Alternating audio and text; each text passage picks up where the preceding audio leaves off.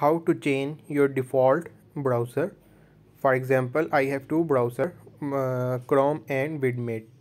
So currently my default browser is Vidmate. I am changing to Chrome. So you have to go into settings.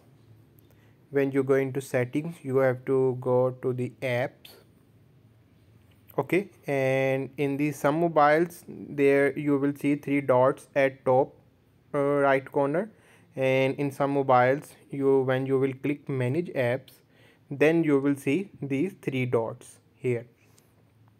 Click default apps.